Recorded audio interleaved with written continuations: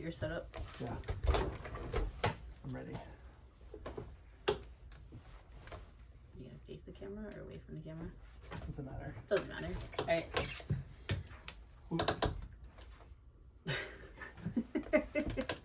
Now we're recording. On today's episode, we discuss sales. John is out dressing me and almost forgot to put the microphone on. So let's go. Who are we? Oh, we're the hardscape nerds. And why hardscapes? Because we scape so hard.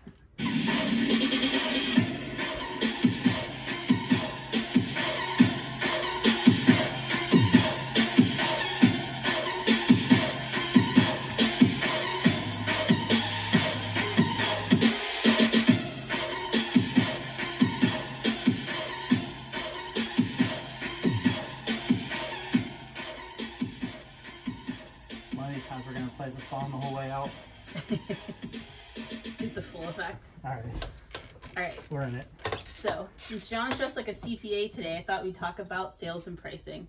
Mostly just pricing, not necessarily sales. But we touched upon this in the first episode, a little bit about pricing and some of the mistakes we've made in the past. Namely, I said that when I would go out and do a retaining wall estimate, I didn't account for the base course of the wall. So that's the first block that's buried below the ground level. So you can imagine that this is the course that, the block itself, depending on the length of the wall, isn't as critical, but the amount of time it takes to install that base course versus all of the upper courses of the wall, and not accounting for that, we left a lot of money on the table. So I would interject and say we left money on the table, but we were struggling to get by. It wasn't simply we made less profit. It was we made zero profit, and we were paying for it through a lack of paying myself wages. Yeah, there was a lot of hard times trying to learn this process. That's a really good point, because we had grass and other landscape jobs at the time. So this is before we focused just on hardscapes and making that profitable and efficient. We were cutting grass, we were spreading mulch, weed treatments, fertilization at some point, kind of dabbled with aeration and dethatching stuff. So what really realistically we had happen was the grass was propping up the hardscapes, and we didn't realize it at the time. And like you said, it resulted in not just profit left on the table, but we were struggling to pay our bills, and John wasn't actually pulling a wage. We thought the hardscapes, because they were bigger ticket items, we thought that we were bringing in more revenue, because if a mulch job was a $2,000 mulch job and a retaining wall was $10,000 retaining wall, we thought we were bringing in 5 times as much, not really accounting for the fact of there's more materials, there's more equipment, there's more manpower, there's more everything that goes along with hardscapes. So that was definitely something, we had to learn the hard way. We had to learn it the hard way, but we weren't alone, because it seems like that's just what people think. Even I don't know who, there were sales calls that will come in sometimes, and people are asking about, what we do and things like that. And these salespeople are like, oh, you guys do hardscapes, so there's a lot of money in that. And I think that's where a lot of guys move from maintenance to landscaping to hardscapes, because they just see the higher dollars and think there's more money to be made. And there's money to be made, but your costs go up exponentially. So, there's also higher risk. It's true. If you screw up on a mulch job, there's really, if you have to go back and redo the whole thing, you're usually looking at about a day. If you screw up on a retaining wall, you're probably into it for a week. That definitely adds up very quick. You don't want callbacks on hardscapes. That would be a killer. Yeah, especially if it's something that happened early on in the process that caused a problem like higher up in the wall. Let's say your base settled. There's no way to fix that other than to scrap it and start over again. Yeah. So, with the materials and not charging enough for that, the labor, John mentioned that we weren't paying him a wage at all. So what happens with that is there are companies where the owner isn't paid, and so if they are making enough money to have left over that they might consider profit at the end of the year, if they didn't pay themselves, that wage is actually showing up as profit when it really should have been paid to the owner for their work. You're getting a free laborer in essence, a volunteer. It should be paid as a field worker. Yeah. Yeah. Well, that's what we did, because as a salary, if you give yourself a salary and you're getting paid the same no matter what, the incentive to go out and produce, you lose, because you're getting paid the same either way. I mean, obviously, if you're not profitable on the jobs, that money's not really there. But for us and what we've done with John, having him go out and knowing that his wage is tied to being on site and producing in the field, that's been huge to make sure that. I mean, if you're not there, it's not to say that things couldn't get done or wouldn't be done properly. But having a hand in being there on site is invaluable. You're the one with the most experience, and just the way to do things is going to be most efficient, just from trial and error over the years. Yeah, and I just inevitably I'm going to have more experience than anybody else we bring on, and I keep getting more experience, and it's hard to for a regular worker to want to kind of do this kind of work for more than a few years, and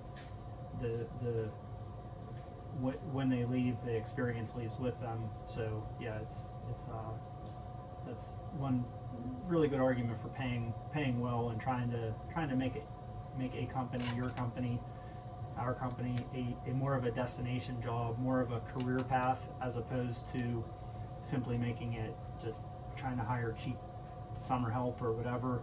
That you can have a business model that way where you hire college help because they don't need as much money, but you get what you pay for too. So it's a little bit harder to continue on with that knowledge.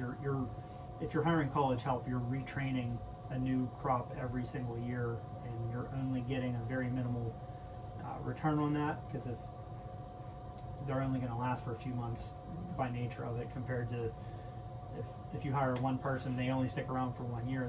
They're gaining 3 months worth of experience several times over, depending on your season. Yeah, but by the time you get that summer help up to speed, they're back to college. That's kind of it. Yeah, it seems like it takes about, our experience, it takes about a month to really start to understand what we're doing without kind of feeling like you're new,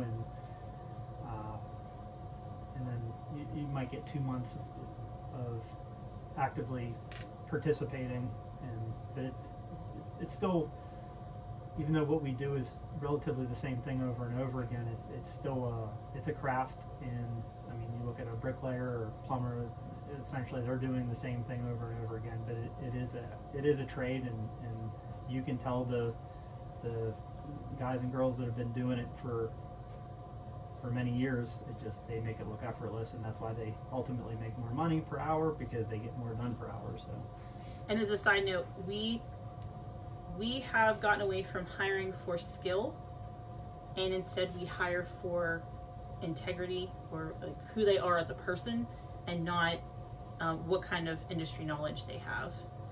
and so far it's been working. It's a little more of a learning curve for the skill part, but we're also not undoing habits that they may have picked up elsewhere that we don't want on our jobs.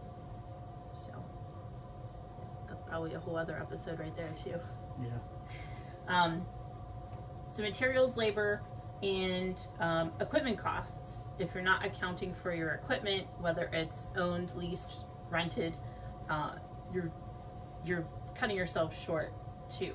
And in the past, what we had done was we were borrowing a skid steer from a friend and had not built that into any of our estimates.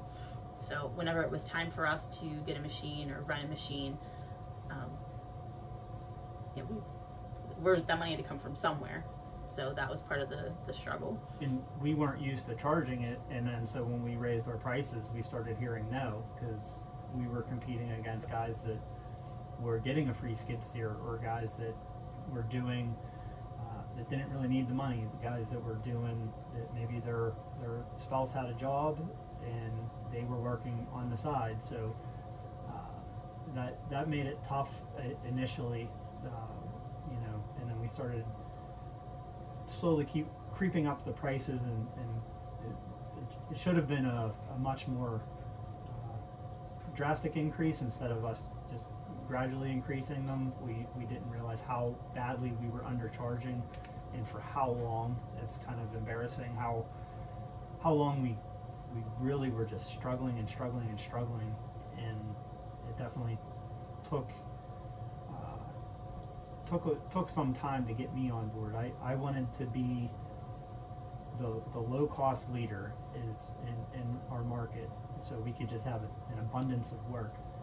But I realized that you'll never be cheap enough to have that much work, and there's always somebody else who doesn't know their pricing. Best line I've heard is that there's always somebody willing to go bankrupt on that job. They're willing to price it so low that they lose their business over that work, and you just don't want to be one of them. So this time of year for us, it's the off season, and this is in February, and we this time of year we get a lot of phone calls, people looking for work, prospective clients that they're looking for prices, and we've made the mistake, and this just comes with age of running a business, thinking of this time of year when people say no, that dictates the rest of the season. The clients, I don't even call them clients because we almost never get any of these jobs.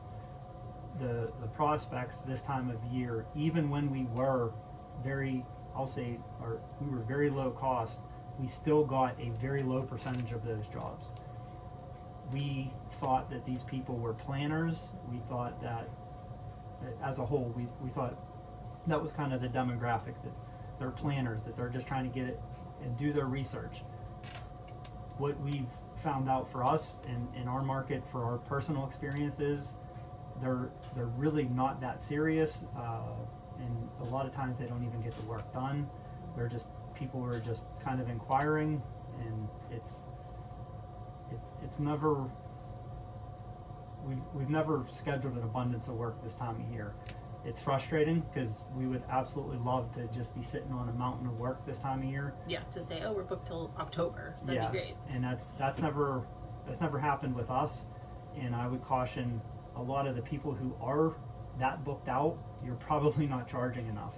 So if you're not hearing no pretty frequently, then you're probably not charging enough. We worked it out, to where if a person just calls in, we're only going to work with about 10% of those people. Yeah. So it's pretty low, because we're one of the higher ticket items in town, and that not everybody wants to pay that. But we get a lot of calls from people who had bad experiences with hiring the cheaper guy. Yeah. We've had where we've given prices for retaining walls, and the one phrase that sticks out, and we've heard this several times, is how am I supposed to pay that price every year? And it's mind-boggling that somebody was paying, they were paying less money, but they were paying every single year to have a retaining wall done. Mm-hmm. We have projects in the ground that are coming up on 15 years that are still there. So how much are you really saving? You know, so that's where that falls on us as a company to educate about the longevity. And Bill Gardocki, he's an industry hardscaper, one of my hardscape heroes. He says that if your price is too high, then your story is too short. So, and that, I would say that's accurate with us, that we've not done a great job informing people why our price is what it is, and why the guy down the street who's willing to do the job for less than the materials on the job cost alone. We've had this happen where our price was maybe $25,000 and someone offered to do it for $5,000, but it was $3,000 for $3,000, and the materials alone cost double that, or more than that. So that didn't include permits, that didn't include equipment. That, you know, so how on earth was this company going to do it? The answer is they weren't. So they either were going to back out and never show up, hopefully. Hopefully there was no money that changed hands before that, or sometimes they take the deposit and then they come tear up the job, and then you don't hear from them again. And if you watch the news, anyone's local news, you will see these contractor stories happening a lot. A lot of people don't pay attention to them. We do. It happens quite a bit. We unfortunately have to deal with the back end, the cleanup end of that, and it doesn't seem fair, but it's just part of the industry. There's a certain requirement that falls on the homeowners too, to educate themselves, and unfortunately they don't know what they don't know. So that's what we as an industry need to level up here and just kind of really help everyone gain this knowledge. I agree. And to your point on that job, thank goodness our client was savvy enough to know if it sounds too good to be true, it probably is. And he's the one who shared that story, because he got a price from someone who was doing a wall 2 doors down, and it wasn't just a garden wall. This is an engineered raised parking structure. And I don't know, I kind of want to go back and see what that looks like, but I'm terrified. No, it's a very scary thought, and I'm very passionate about retaining walls, because I was very close to having a retaining wall collapse on me. This happened, I think I was about 20 years old, and you know, back then I was going to live forever. So at the time it didn't faze me whatsoever, but I was cutting grass, and these are in a little development outside of Pittsburgh, and it was a pretty narrow in between the two houses, probably about, I don't know, 6 feet wide. I was pushing the mower in between the two houses. I just cut the backyard. I was pushing the mower, I was cutting a little strip in between the two houses, came back, turned around to go right back to where I was, right next to this wall. The wall was laying there. I was 30 seconds away from being under it. And Mr. G came out, and he was standing back because they had a pole, and he was out there, and he looked like he's seen a ghost. And I said, "Are you okay?" And he just said, "I thought you were under there." It was tough to calm him back down, because he thought I was under there. And again, I thought I was going to live forever, so it really didn't faze me. But now looking back, it's absolutely terrifying that I was that close to just being another story, you know, national news story where, you know, a guy got hit by a retaining wall. And there's a lot of those. Yeah, there's a lot, and people don't realize that. It's patio. If you want to screw up your patio and hire the cheapest guy, fine. Just please don't do that with retaining walls. And if to any contractor that may happen to listen, just please educate yourself. You should absolutely do NCMA certifications.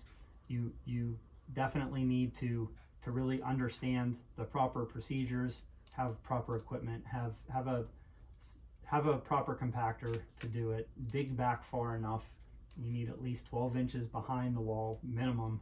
We go for like 18 of clean stone. It just, there's a lot of things you can do if you, yeah, there's a, the other thing is there's a lot of bad information out there on YouTube. So if you do need any help, feel free to reach out to us. We won't charge you. We'll just, you send us some pictures or something. We'll try and help as best we can, because it's just, this is very important to us, just for the industry, just to help. We want to help people understand it. It's really hard to get homeowners on board with why they should do this and why it's important, when it feels like a lot of times we're on an island in understanding and trying to emphasize the importance of this. So we looked it up on Houzz before, and these are just people on Houzz. There's a lot more that don't even have a website or a presence that way, but in our market there are at least 1,500 landscaper, hardscaper companies. Again, that doesn't include Chuck in a Truck, that doesn't include people that aren't even on Houzz, but they're a dime a dozen, and it's really hard to talk to a homeowner. And you know, like you said, our story is just too short, but sometimes people have to learn the hard way, unfortunately, that if you take 10 contractors and you put their pricing against each other, you're assuming everybody is doing the same scope of work. They all know their numbers. They have they have that business and technical acumen to be able to do it right. So of course you think, Susie homeowner, okay, this guy's giving me a price of $3,000 for a wall, this guy's 10, this guy's 15, 20, and they're all over the map. Well, if everything's considered the same, yeah, I'm going to go with the cheap guy. Who wouldn't? Because it's all the same, right? But it's not the same as going to Sears and Best Buy and Lowe's and taking a refrigerator and shopping the same make and model to those stores and coming up with the cheapest price. In that instance, it 100% makes sense, because you know all those specifications they're all the same for each product. For this, it's who even knows what you're getting unless you do your own research. So, and even then, you have to assume that they're still going to install yours properly. There's a tremendous level of trust that comes in when hiring a contractor. It's absolutely terrifying when you hire somebody and we're talking thousands of dollars. You have to trust them. You have to trust that they're going to do exactly what they say they're going to do. You have to trust them they're going to do the right thing when you're not looking, because a lot of what comes across, we could hide stuff and never bring it up, and no one would ever know.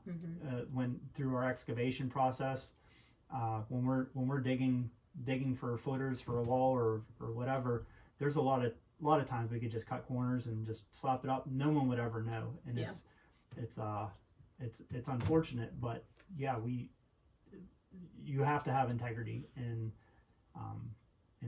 bring it. If you're a contractor, bring it up to the homeowners and just, you know, share the cost with them. That's how we do it. We if we have to use more materials, we kind of pay the labor, and we basically ask them to pay for the materials, because we don't get into a project thinking, okay, let's get them trapped. And then we'll just jack up the price. Or we don't like raising the price, and we're pretty good at it now to where it almost never happens. It's just for something completely unforeseen where, yeah, no one expected this thing to be here, and once we start moving it, it's going to cause this and this and this to happen. So yeah, that's. And from my understanding, that's the way they do it in the home building industry. As I checked with somebody I know who confirmed that's kind of how they do it. So that's where we got that idea. So, you know, nobody knows. We can't pin it on either of us, and let's just share it. So it seemed the most fair way to approach it. So getting back to actual, like, the budgeting and pricing projects and stuff, like, I feel like this is the biggest question, part of a hardscaper group on Facebook, and that's the biggest question from a lot of the newer guys. You know, how do I budget, or how do I set my prices? Actually, usually people ask, what do you charge per square foot for something? And that's not the accurate way to do it. But if you're putting a price together, what would you say the percentages should usually shake out to be, like, for different aspects? You're asking me? Yeah. You're the one that does the estimate. But you know all the Jim Houston percentages and numbers. Typically, materials, this drastically changes.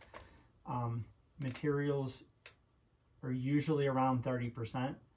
If you're doing a mulch job, if you're doing mowing, if you're doing anything like that, the materials drop down. If you're just mowing, there's almost no materials. But if for an actual hardscape installation, it's usually around 30%. It could jump up to 50 or 60%. If you're putting in a unilock fireplace where it's already prefabricated, and you're spending a day pouring a footer and a quarter of a day putting it in, and the materials are going to cost way more than that. It's just the fireplace itself. I think they're between 10 or 12 to like 15, 18,000, depending on what just two pieces of prefab. Exactly. Yeah. And if there's machine access, you can have the guys from the supplier just put it in with their Moffett. They can install it. You don't even need your own equipment. But so your labor, if it's between $2,000-$3,000 a day for just labor for your crew, you're looking at what, $3,000 to $5,000 worth of labor to install $15,000 worth of material for that particular So day. you're really skewed. So it is all relative, and that's why it's important to actually break down and itemize your estimates. And you don't have to break them down for homeowners. It's more for you to for a contractor to understand why the ratios have changed, and that's important. Labor is usually, they say, between 20 and 25%. Our labor is usually towards the higher end because we try and pay our crew very well. That's my goal. I always make it a mission of mine to try and compete with the unions for labor, and I don't want people to come here to have to take a tremendous pay cut. I want them to be able to feed their families here. So that's the idea there. So we spend a higher percentage on labor than most. The flip side is we also usually retain labor. Like, we keep the same people coming back. We don't have a high turnover rate where it's like McDonald's, where I think their turnover rate is, on average, they have to replace that person every 3 months. I can attest to that. Yeah. So that's their model. They know that, and they understand that. They have set up their training. They said they'll interview 5 people and maybe keep one of those or something. I mean, I forget what it is. It's high. So your overhead costs, that includes your cell phone bill, your internet bill, everything that it costs if you have an office, if your vehicle. Even if you don't have a company issued vehicle, you still have to pay yourself for using your own vehicle. You should be absolutely tracking that matters, because you wouldn't be doing that otherwise. If you didn't have this job, if you didn't own this company and were using your own vehicle, you wouldn't have to pay for that. So you have to keep track of that, and it's not fair to for you to have to pay for that yourself. So there's things like that's usually between 20 and 25%. That depends on the company. As you grow, it becomes a slightly lesser portion of sales, and it's usually slightly higher, especially like it's higher with design build as opposed to maintenance. And then commercial, it drops down because commercial are usually higher ticket items, and they require less oversight.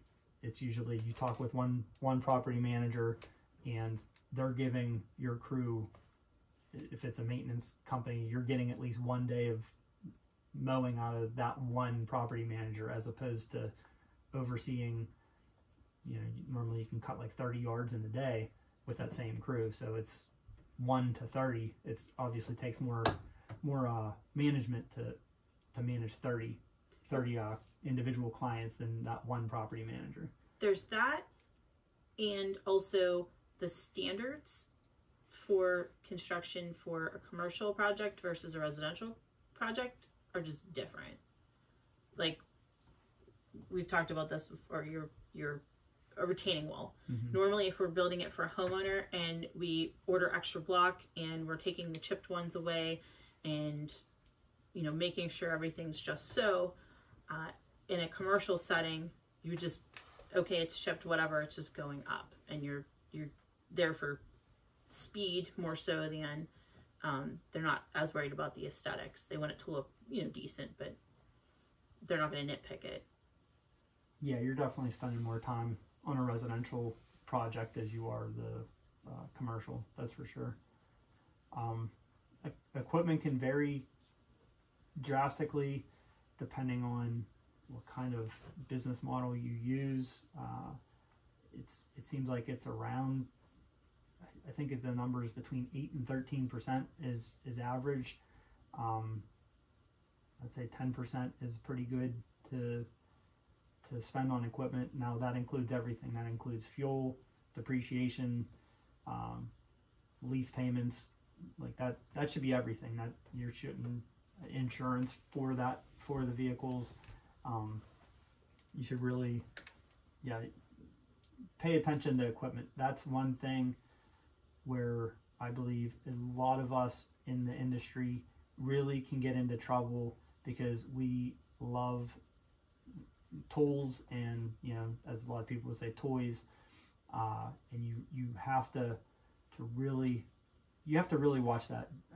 Jim Houston tells a story in his book about equipment where if you walk in and you walk into the back room and you see 5 guys playing cards back there, and it's during the middle of the workday, and they're just playing cards, and you ask the owner, why are these guys back here playing cards? Well, it's in case I need them. Okay, well, are you paying them right now? Well, of course. You're paying them just in case you need them? We would never do that with labor. We would always just send them home. We rent our labor by the means of not hiring that extra guy, by sending them home. We do that, but for some reason, we're so reluctant to use rentals as part of our fleet. It's hard to pay when you're paying $10,000 for a rental, when that's close to your payment, what a payment would be. It's hard to do that. The flip side is you don't have to maintain it. If something breaks, it's as long as you're not causing actual damage. But if you own that machine, you own all of that. You own the maintenance. You own all that. You have to buy new tracks. Yeah. Oil changes, filters. Yeah, you don't have to do any of that. And then usually they deliver it to the job for cheaper than you can do it. You can't pick it up in your trailer to drive to their yard, pick it up, get it to the job. You usually can't touch their prices for delivery. So that's something else to pay attention to. So, and then finally, the number one thing is profit. You should be making about 10%. We're big fans of Mike Michalowicz's books. His number one book is Profit First, where it's essentially, it's not really like putting profit above all things, because that was kind of a misconception I had. It's more along the lines of, you just set up a bank account and you just start siphoning off the money so that you don't miss it. You move it to a different account so that you'll end up having profit. Otherwise, as business owners, we tend to spend everything we have. This comes from, you know, the philosophy in the book is, it comes from the clean your plate philosophy that, you know, moms and grandmas have told us for generations, that if there's food in front of you, you have to finish it all. Well, the goal is to use a smaller plate. So, because we will instinctively finish it all. So it's essentially hiding money from ourselves.